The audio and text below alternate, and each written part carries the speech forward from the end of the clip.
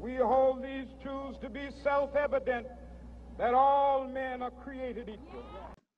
Hello, this is just going to be a quick example of what exactly is supposed to go into your video introduction. First, you have to do is introduce yourself and then introduce your topic. So here you're going to lay out exactly what's going to happen in your 3 minutes of your video, all the main ideas.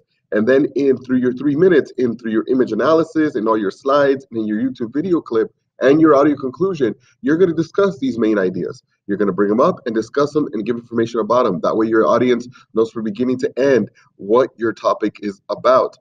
Make sure that when you record this video that you actually prepare, that maybe you write some bullet points down. That way you're able to do this really quickly, because it should be somewhere between 30 and 45 seconds. If you go farther than that, it's just going to make your video way too long. So for your slides, you have 3 options when it comes to audio. It has to have audio. It could be either you talking about it, like you're recording yourself.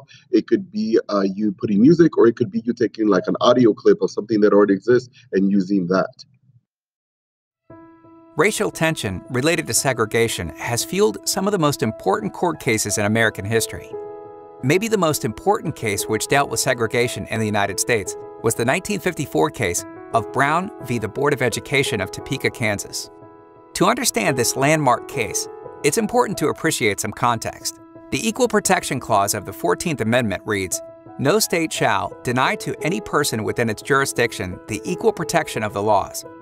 However, the Supreme Court denied equal justice in the 1896 case of Plessy v. We shall overcome. Deep in my heart, I do believe we shall overcome. Okay, this would be the part of an image analysis where you would upload some picture or pictures, and then you would analyze what was the point of the picture. We've done this all school year when it comes to this. So you would look at the picture and say, what is the message of the picture? If you have a political cartoon, how exactly does this political cartoon connect to your topic, and what are they trying to say? What was the message of that time?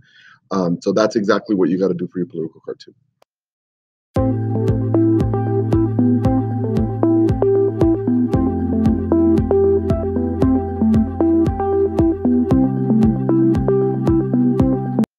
This is going to be my audio conclusion. So here is where I'm going to take up the main ideas that I just discussed and you saw in the video, and I'm going to reiterate them, retell what I want you to know, and end with a closing sentence. This audio conclusion should be somewhere between 25 to 30 seconds, and it will be the last thing that your audience hears. So they need to have gotten all the information that you want them to have, or here's your chance to put something else in there.